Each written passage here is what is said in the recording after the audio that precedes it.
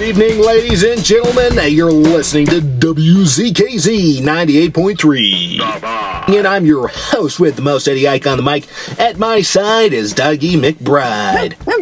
What's that? Guess he's having a rough night. Scrooge fell upon his knees and clasped his hands before his face. "Mercy!" he said. "Dreadful apparition! Why do you trouble me?" "Man of the worldly mind," replied the ghost. "do you believe in me or not?" "I do," said Scrooge. I must. But why do spirits walk the earth, and why do they come to me?" "It is required of every man," the ghost returned, "that the spirit within him should walk abroad among his fellow men and travel far and wide.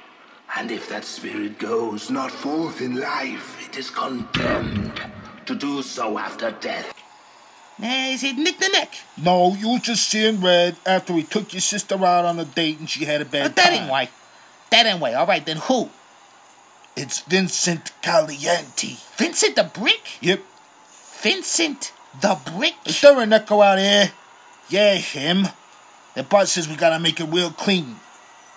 No crowbar to the kneecap? No. Oh, I got an idea. How's about we hit him with a steamroller? I always wanted to do that.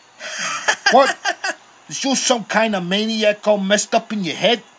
I got a better idea. Let's take the guy and use him as a paintbrush to write in his own blood on the police station sidewalk saying we was the ones that did him in. Easy, Mike. It was just an idea.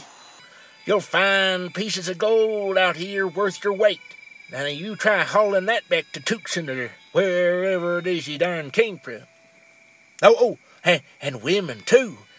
Once we get back into town, them fancy ladies, if you know what I mean, they might take a shine on you. Well, I ain't seen nothing. I ain't found no reachers ain't neither, just dirt. It's darn near black as coal out here, yo buzzard. Why you still talking? Let me get my slate. Peh, you got no vision, friend. This nose of mine sniffs a golden opportunity, loud as a coal engine, and sweet as sarsaparilla. You fix